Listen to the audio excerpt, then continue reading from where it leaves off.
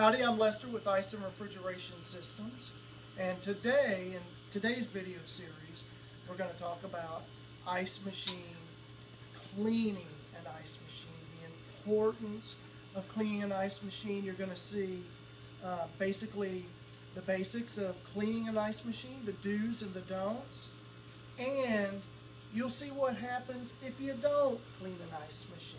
So the first thing about cleaning an ice machine is, typically you've got to take the cover off right here. And on your ice machine, typically there's an on-off button. There's a make ice or clean button. You just flip this up to clean. Take the lid off. And what clean does, clean just shuts the compressor off. And so through the entire water distribution system of the ice machine, it just continues to circulate the water. It circulates it through all the parts. And so what you do is you take about ice machine cleaner fluid, nickel safe ice machine cleaner fluid. This is a caustic. It's very, very corrosive. And so we're going to take about 2 to 3 ounces of this, and we are going to pour it into the water distribution trough up here.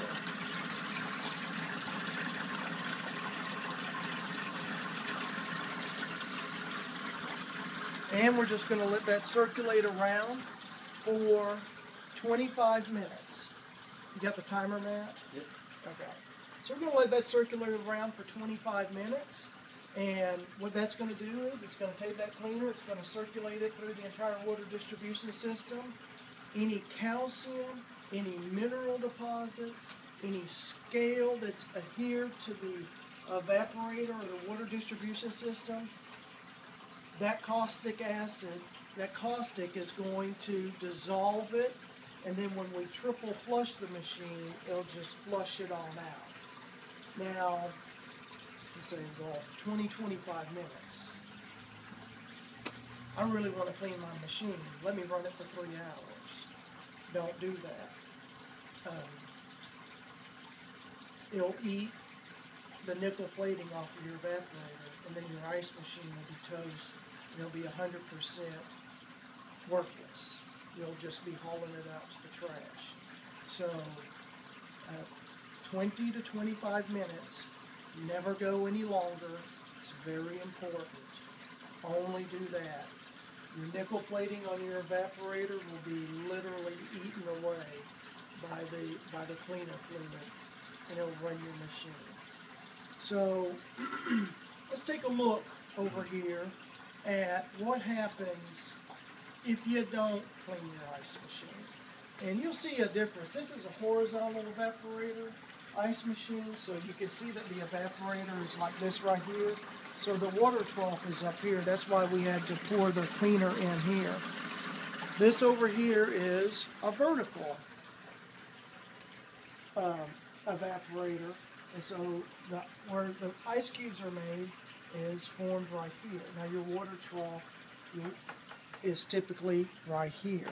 So what you would do is on this machine, this is an old machine, you would flip it, you've got ice, off, and clean. You flip it over to clean, you pour your stuff in here, this pump pumps it through the water distribution system, and you do that for 20-25 minutes.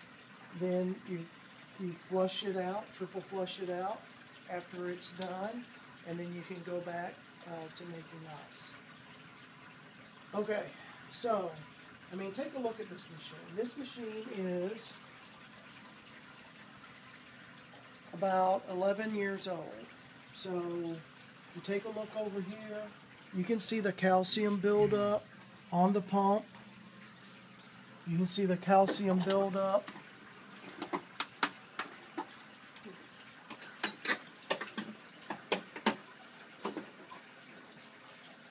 on the condenser here where the ice is made. It's just coated in white. Matt, have you got a flashlight? Maybe we can pick this up a little bit better. So I mean, it's just pure coated. Now you look down here, you see all the mineral deposits and everything that have been caught up. So then on the inside of it, right here, you see the all of the mineral deposits. I mean, this machine's never been cleaned. You can see the water distribution tube right here.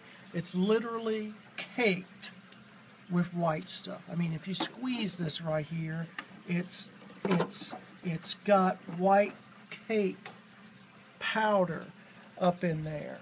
So how this works is, you know, your water's down here, it pumps it up across here. This is what gets cold and where the ice is made. The water falls down here, it goes down here, it recirculates and comes back up. So I mean, the effectiveness and the speed and the production capacity of this ice machine is tremendously reduced. Now that's not what killed this ice machine. I mean, not cleaning it killed the ice machine. Now come on over here and kind of walk us through what happened on this ice machine. So, you know, they didn't clean this ice machine. What happened? What's the series of events of not cleaning it that kind of eroded and killed this machine? Well, it started with obviously not cleaning it. Gets calcium buildup through the water, and there's a diaphragm in the what's it called? Your blank. Bypass valve? No. Oh, the dump valve. And I don't have this off, else I need to be able to see it. Nah, that's okay. There's a dump valve back there, and it's got a diaphragm in it. And that diaphragm, if you don't clean it, it gets calcium and mineral buildup in it. It erodes it. Is it a paper diaphragm? It's rubber. It's a rubber diaphragm? Okay, so it's a rubber diaphragm. And then it'll start rusting out the metal, and it leaks real bad in the back. It'll leak. Since it's back in the back, it'll leak. It leaks onto the back side of the machine, and so this rusts out. And guess what? This is the calcium growing up on. This is the calcium growing up on the condenser. It's eating and corroded the condenser away. And I mean, this machine is like 100% no good. If this machine had been cleaned on a regular basis and been taken care of, the owner of it probably would have got another 5-6 years out of it, possibly. It's no guarantee. But here's what you can guarantee. He didn't clean it. So it died well before it could have. So here's another thing. When you're cleaning your ice machine, okay, well, you clean it every 6 months, unless you're baking bread, you've got beer, you know, you're serving a lot of beer, you're making pizza dough, anything that's got a lot of yeast content in it, you've got to clean your ice machine every 90 days. Because what happens is you'll get slime, you'll get mold and fungal spores. This is a very wet environment, and those spores really just kind of take off in there. So we recommend you clean your ice machine every 6 months. That's what it's kind of designed to do. You run filtration on it. You change that filtration out every 6 months.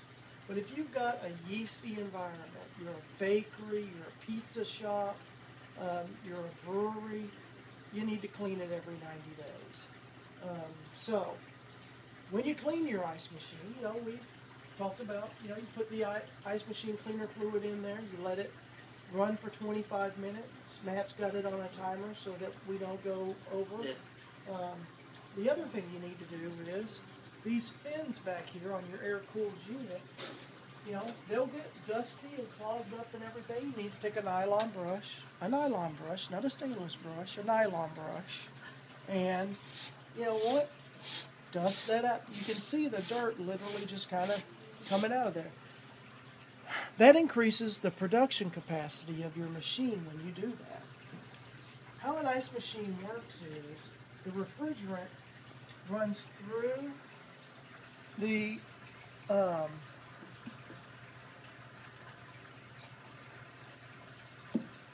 ice plate. It removes heat off the water so that it can so that it can start producing ice.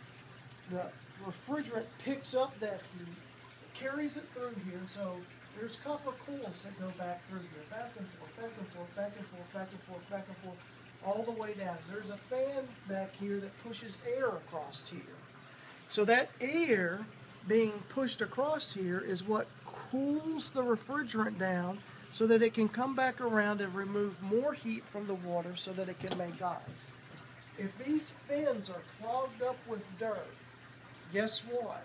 The refrigerant's not really being cooled very effectively. And if the refrigerant's not being cooled very effectively, then it can't come back around and remove more heat from the water so that more ice can be made. Your ice production, if you've got if this is clogged, can be severely affected. I've seen these to where it looked like it had a coat of dirt just on the back of it. You could literally just peel it off. There's no way any air was really getting back through there, and it was shutting down the ice machine on high head pressure. So, doing simple things like that will save you money. I mean, we come out there, clean the back of this. It takes us 10 minutes, but we got to charge you a service call for coming out there. Then we're going to charge you an hour's worth of labor. It's $150. Now, the service side of the business, we really like that. But, really, if you can save yourself some money, this is a simple, when you're cleaning the ice machine, it's a simple way to save yourself some money.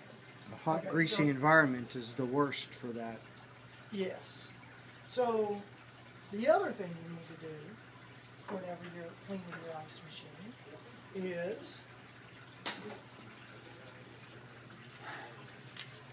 you need to go up underneath with some bleach, a bleach solution, and you need to wipe up underneath. This is underneath the bottom side of your ice machine. Up under here is like black mold heaven. So it can get really extremely nasty under there. So you want to take a bleach solution and a rag and kind of wipe it down to kill any mold spores that might be there and to wipe off any black mold. And that's typically what you'll find up underneath there that may form up in there. This is a good time to sanitize your ice bin. Empty the ice bin out, take a bleach solution, cup to a gallon of water, and just, wipe it down. I mean, this is a wet environment, and fungal spores really thrive in this environment. And you know what? It's a health issue. You don't want to be making your customers sick. You don't want to make you sick. And so that's a health issue, and then the rest of it is about taking care of your ice machine. So very important, when we're done with our 25 minutes here running our ice machine cleaner fluid through the machine, it's very important that you triple flush the machine. You don't want to be making ice that's got this caustic in it. I mean, this caustic is powerful enough to be removing nickel plating off of your evaporator. It probably could kind of make you sick. So, when you get done with it, you just flip it back into like ice making mode. Let it introduce some new water. Get it to dump. Like that right there. Some have a flush button.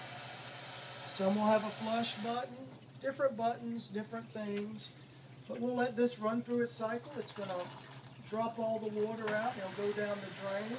We're going to let it reintroduce a new set of water. Let it run through there for about a minute or two. And then we're going to do the same thing. And we're going to do that 3 times so that we make sure that we get all of that caustic out of there. Hope this has been helpful for you. If you've got any questions, please give us a call, 817-888-3056, or visit us on the web at letsmakeice.com. Thank you and have a great day.